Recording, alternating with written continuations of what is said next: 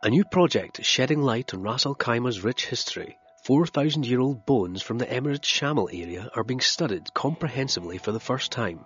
It is a major project from Ras Al Khaimah's Department of Antiquities and Museums, as well as 2 US universities, whose professors and students visited the Emirate to carry out research. The project will tell us more about the people who lived and thrived in Ras Al Khaimah thousands of years ago. The teeth tell stories, the bones tell stories.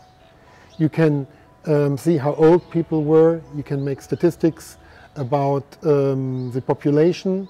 These people were settled people. There were no Bedouins. They lived here for generations, for hundreds of years, because they were living next to their palm garden with their water, and you don't leave a place like this because it's heaven. These are small fragmented bones, and this is more typical. They're holding a piece of a cranium which you're looking at, but we have very few of such large pieces of craniums. Most of the rest is fragments.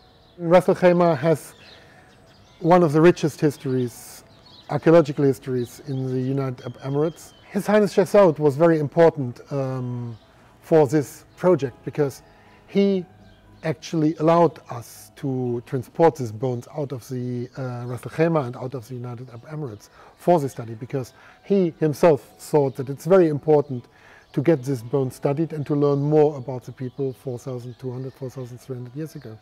And he was so interested, he invited the whole group with the students into the palace.